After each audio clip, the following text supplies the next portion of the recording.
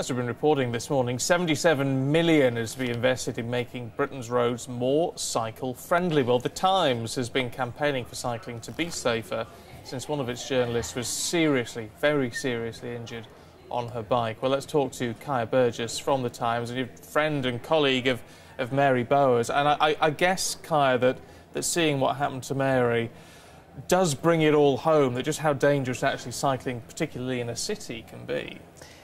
It certainly did. I mean, the one thing we've been trying to make clear with the campaign is that cycling generally is quite a safe thing to do. I mean, it's actually a very safe way to get around. You're as likely to be injured via many other forms of transport. But yeah, seeing a good friend and close colleague hurt in that way really brought it home to us that actually more needs to be done. When you look at the actual roads that the government and Boris Johnson is saying, everyone get out on your bikes, but there aren't the kind of facilities and the lanes there to keep people safe enough. And so for 77 million quid, what are we hoping to see? Well, hoping to see plans that have been made in London echoed around the country, really. There are some great plans in London to build segregated sort of two-way bike lanes along the embankment, for example, which, without causing too much difficulty for traffic, because cars are still important, will allow 1,000 people an hour to cycle up that road, for example. This allows some of that kind of idea, some of these new engineering ideas to be shared by Manchester, by Bristol. So is this a case of actually getting, where possible, the cycles off the road so that the cars and cycles are actually in completely different areas, like you get in new towns like Welwyn Garden City, Milton Keynes, where that you have the red routes? Yeah, that is the ideal. The ideal situation is to mix the two as little as possible, and that not only helps cyclists, obviously, because it's a safe environment, but it helps motorists in that it can reduce congestion if more people take to their bikes. It gets cyclists into their own space. It's not always possible, and there are so many other solutions, like having a short 2-second green phase for cyclists to let them get ahead, which means life is easier for the drivers because they can see where they're going, for example. All these sorts of solutions need to be coming in.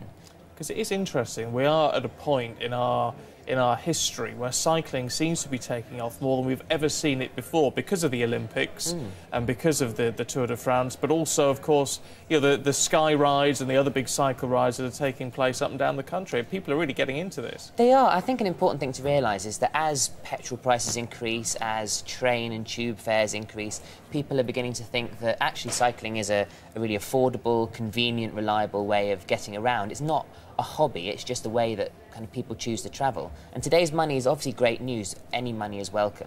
But what needs to start happening finally is for there just to be an annual budget for cycling, rather than the occasional pots of money, which is obviously welcome. It's very hard for a city to plan ahead if it doesn't know if it's going to get 2 million quid here or £500,000 there. If the government just says, let's dedicate, say, 2% of the transport budget as an annual fund for cycle infrastructure, then they're going to go a long way to getting more people on their bikes. A feeling from some people this morning getting in touch that they're worried about the money being spent and it won't be used in the right way. Mick Parsons is saying our council's just spent millions on cycle tracks. Yesterday, whilst travelling up the road, 2 were on the track, 18 on the road. And another one here from Rudy saying, what a waste of money. All ride their bikes on pavements where he lives in Somerset, worse than car drivers. So a lot of people saying that actually the cyclists aren't always using the cycle tracks in the best way. Well, the main problem has been that a lot of cycle tracks that exist at the moment are slightly bizarre, in that sometimes you'll get a 200-metre stretch of cycle lane which will suddenly vanish before a roundabout, or lead a cyclist into the middle lane and then vanish again.